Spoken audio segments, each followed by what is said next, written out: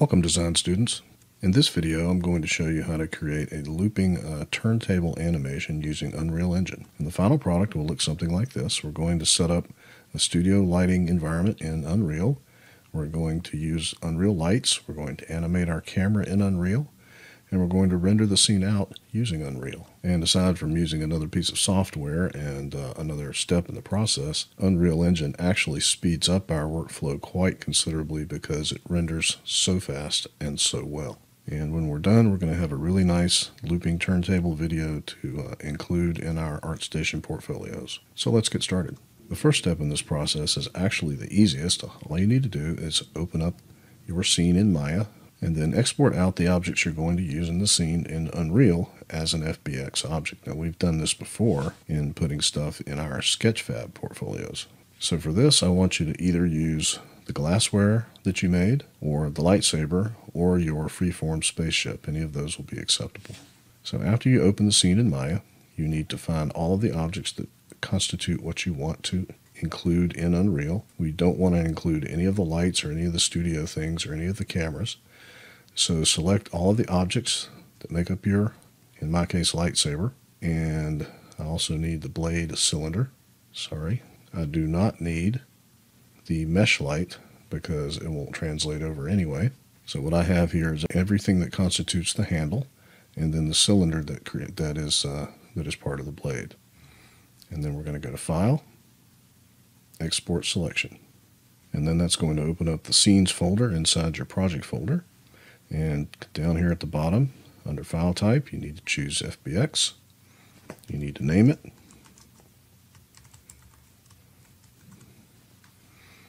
And then we need to come over here to the settings and make sure you check Smoothing Groups, Embed Media, and then under Advanced, make sure you open up FBX file format. And change it to 2016-17. That is for sure compatible with Unreal. I've had problems using newer versions. And then click Export Selection. And it won't take but a second. And then we open up Unreal. And what you want to do in Unreal here is create a new project. And we're going to go, not a game this time, we're going to create a product design and manufacturing project. And notice one of our options here is Photo Studio. So let's open that up. Then you have to name your project.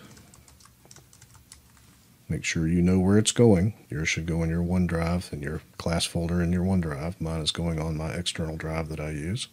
And click Create.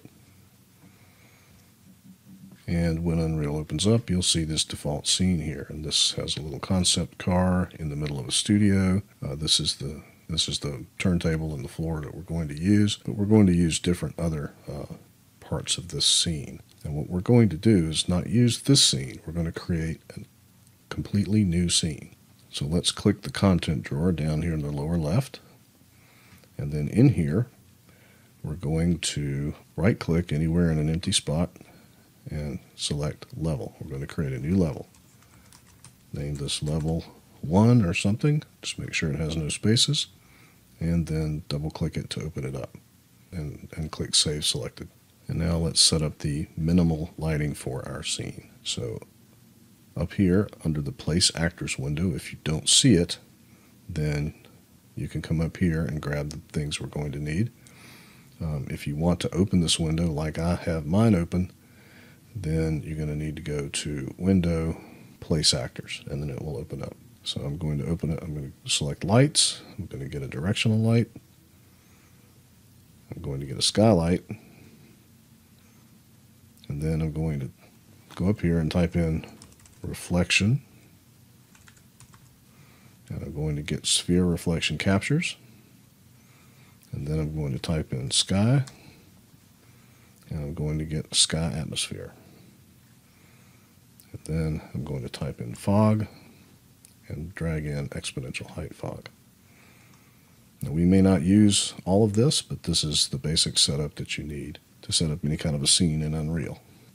And notice all of our objects are over here. We have a scene outliner, much like in Maya, and any object we have selected, the details appear over here. And also, just like in Maya, To rotate around your scene, you need to hold down the Alt button, and left mouse button rotates your camera. Right mouse button while you're holding down Alt zooms in and out, and left and middle mouse button while you're holding down Alt pans your scene. And F focuses on the selected object. And Q, W, E, R switches your tools, just like in Maya. You can also cycle through the tools by using your spacebar. Snapping is up here, which we'll talk about later, and you can also switch tools up here in your viewport. And here, up on the left-hand side of your viewport, are your viewport settings, the shading and the viewport that you're looking through and all those things. That's right here. So let's do one last thing before we leave this video. Let's go ahead and open up our content drawer, and this time we're going to click Import, and we're going to go find our lightsaber that we exported from Maya. Yours should be in your class folder on your OneDrive. Mine is on my external drive. There's the one I just exported. And click Open. And then you're going to get these settings. Now under here, you're going to want to do one very important thing. You're going to open up this advanced rollout here by clicking this. And you want to check Combine Meshes. And then you're going to want to scroll down and find Material. And you want to tell Unreal to not create new materials. Do not create materials, because you're going to have to recreate them anyway. And click Import All.